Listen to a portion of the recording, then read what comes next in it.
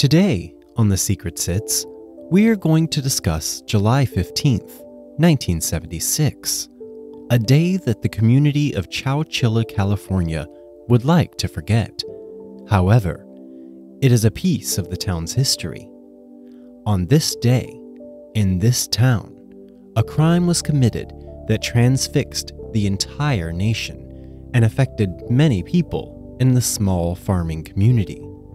Today, we are going to discuss the Chowchilla school bus kidnapping.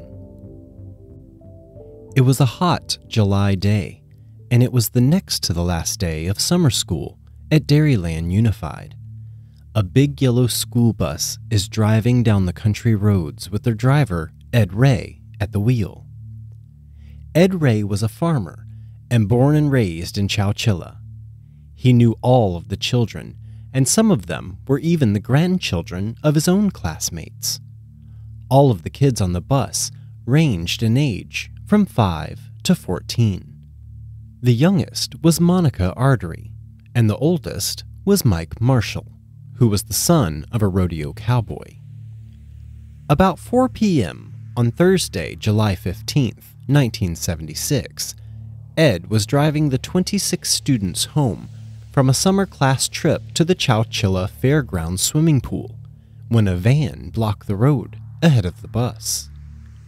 Ray saw the white van stopped in the road. He slowed down to see if someone had engine trouble. Just then, 3 gunmen jumped out of the van with pantyhose over their heads and commandeered the bus. One of the youngest girls, Monica, confused by the pantyhose on their heads with the leg parts hanging down, asked if the kidnapper was the Easter Bunny. They drove the bus into a dry canal where another van was waiting. The kidnappers hid the bus in the Barinda Slough, a shallow branch of the Chowchilla River. The children and Ray were moved into the back of 2 white vans. Eerily, both vans' back windows were painted solid black, and their interiors had been reinforced with paneling. The scared children and Ed were then driven for 11 agonizing hours in the vans, with no water and no bathroom stops. Some of the smaller children vomited from motion sickness, all while the older children sang songs in an attempt to cheer up their smaller comrades. They sang Boogie Nights, Love Will Keep Us Together, and If You're Happy and You Know It, Clap Your Hands, although they changed the words to If You're Sad and You Know It. Around 3:30 a.m., the convoy arrived at the Livermore Quarry, 100 miles from Chowchilla. The kidnappers opened the van Ed was riding in and pulled him out of the van, leaving the children by themselves.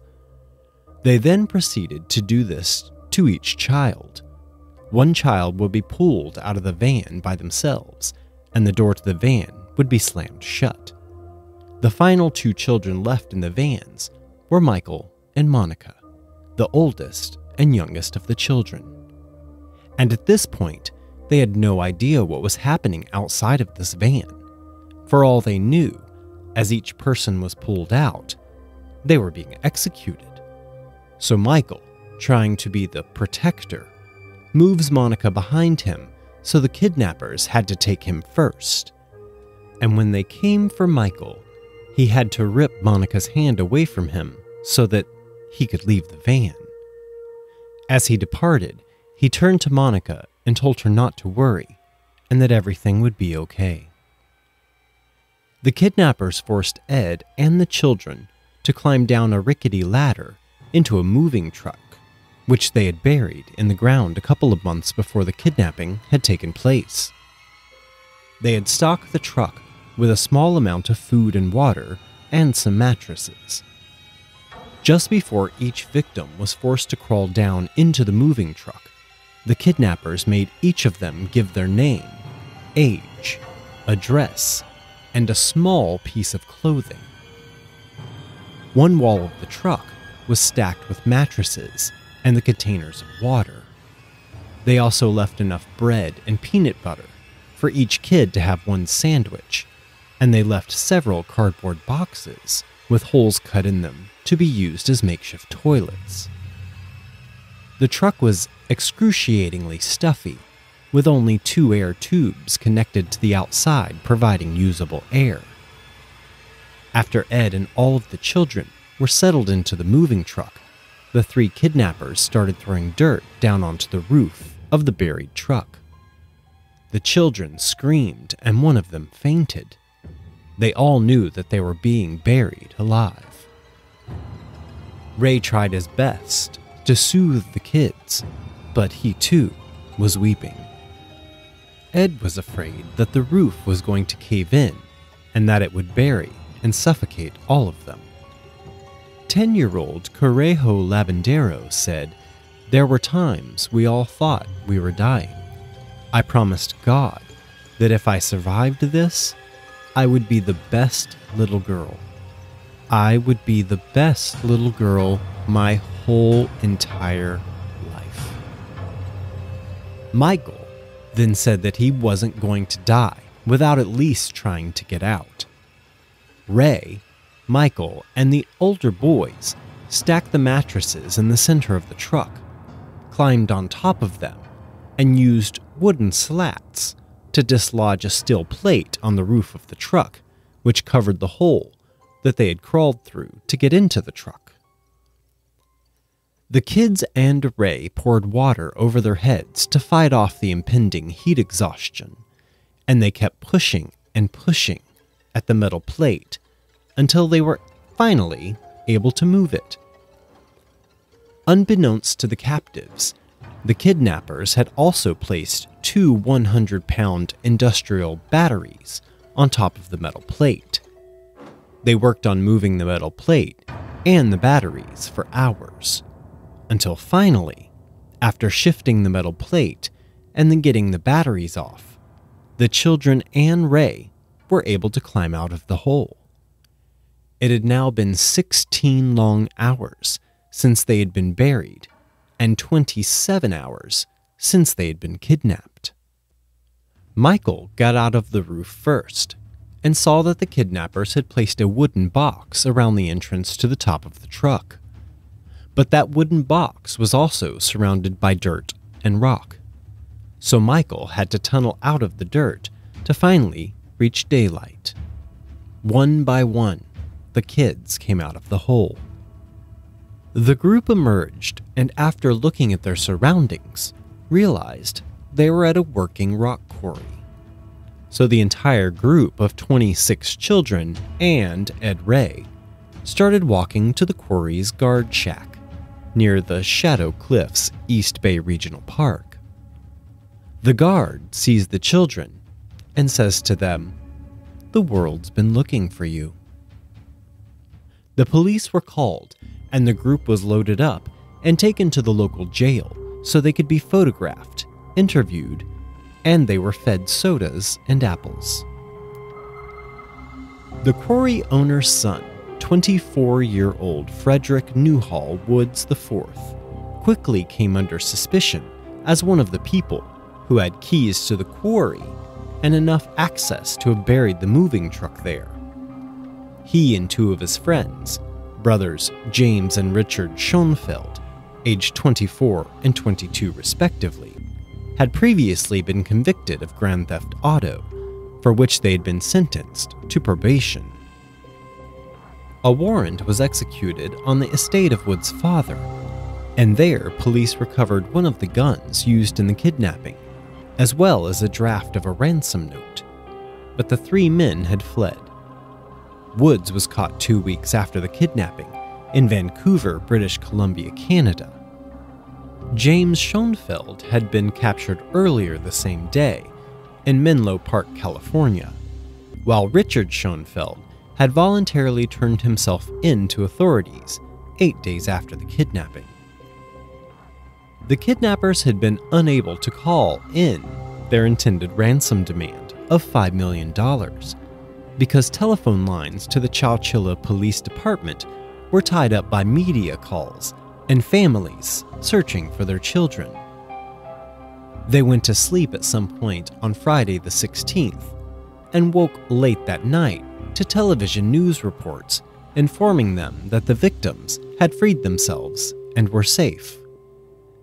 James Schoenfeld later stated that despite coming from wealthy families, both he and Woods were deeply in debt. We needed multiple victims to get multiple millions, and we picked children because children are precious. The state would be willing to pay ransom for them, and they don't fight back. They're vulnerable, and they will mind.